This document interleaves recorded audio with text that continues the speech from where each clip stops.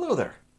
In this video, I'm going to provide just a few tips about using e-ink devices, whether it's a reader or a note taker or both, that I think you might find helpful. This is based on my experience, so just a few tidbits that I thought I'd throw out there that you might find useful.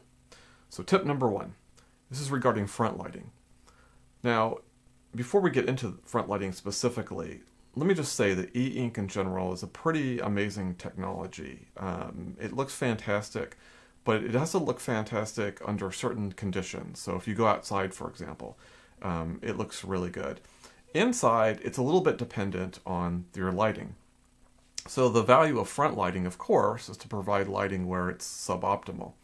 The thing is depending on how the front lighting is set, determines whether it either accentuates the e-ink experience or diminishes it. It's a very weird effect. So for example, usually putting front lighting onto full lighting kind of diminishes it a little bit. It's not that it becomes less usable, it's just that there's something about it. It kind of takes the edge off, if you will, of what makes e-ink special. So the answer then is to actually kind of play with the front lighting settings, move off of using full front lighting and playing a little bit with the temperature.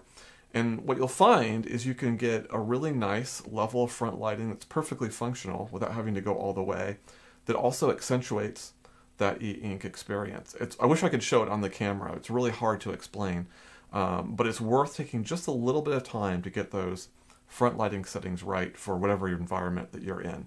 So that's my first tip. Play with those front lighting settings because they can really make a difference. And I should point out that if you go halfway on the intensity of the front lighting, you're actually using less than half of the battery drain if you went all the way. So trying lower levels will actually have a lot of savings if you're used to using front lighting at its full power. So that's my first tip. My second tip is around the note-taking aspect. And all devices have the ability to choose different pen styles, and you can have different line lengths and what have you.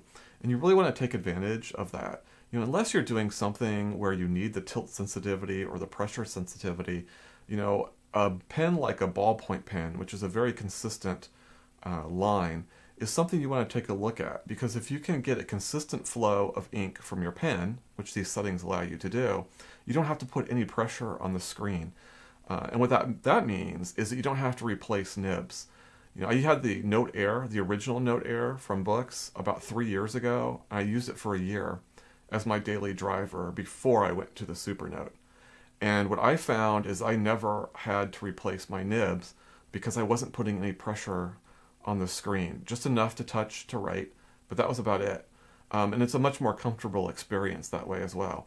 So if you don't have the need to do any type of drawing or sketching, I would recommend going to the ballpoint pen, setting the line thickness to just the way you want it, and then it makes the writing experience easier and you save nibs in the long run. And oddly enough, those nibs kind of get a little expensive, well, relatively speaking anyway.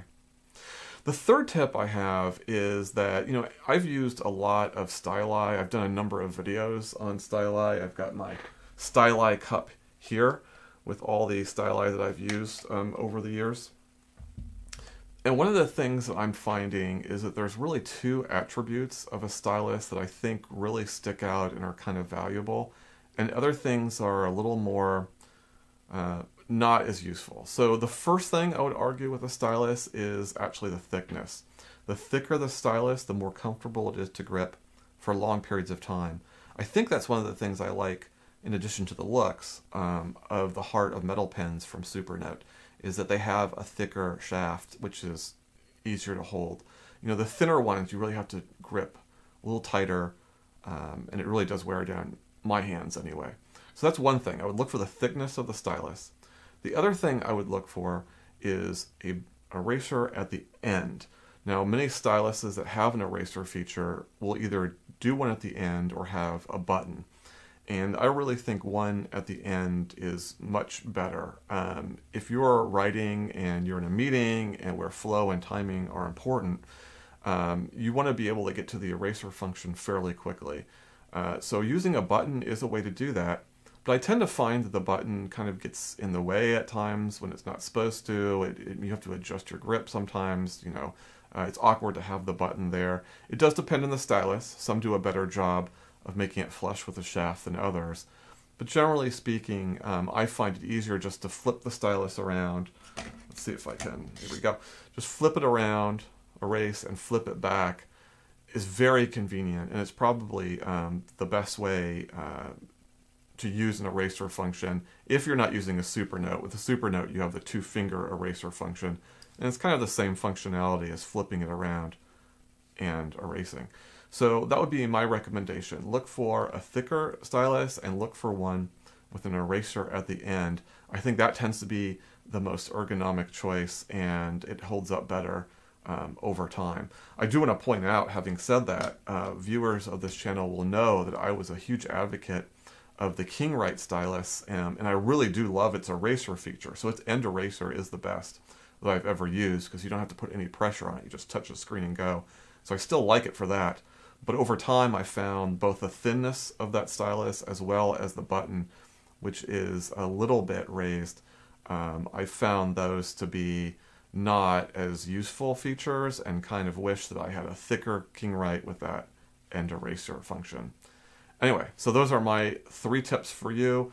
Number 1 is to work on those front lighting settings, because you can just accentuate the e-ink experience while saving battery.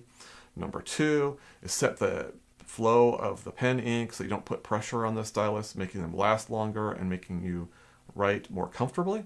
And number 3 is, when you're looking for a stylus, look for one that's thicker with an eraser at the end. I think those are the features, if you're like me, that you'll tend to find make working with these devices a more pleasant experience. I'm going to add to the list of these 3 tips one bonus tip.